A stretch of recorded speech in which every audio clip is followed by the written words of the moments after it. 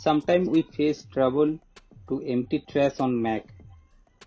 The error like the operation cannot be completed because of it is in use, and it is unable to empty trash with several try like restarting clean environment and try with terminal also. But you can easily empty trash after disable SIP. Let's see how to disable SIP.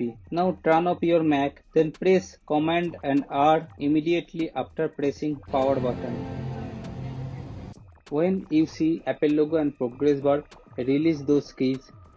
Now select language, continue, open terminal from utilities.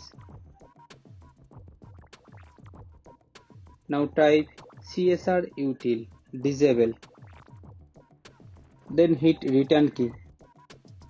Now it is disabled. Now restart your Mac, then right click on trash and empty it. If it is done, then turn off your Mac and turn it on and press and hold Command and R.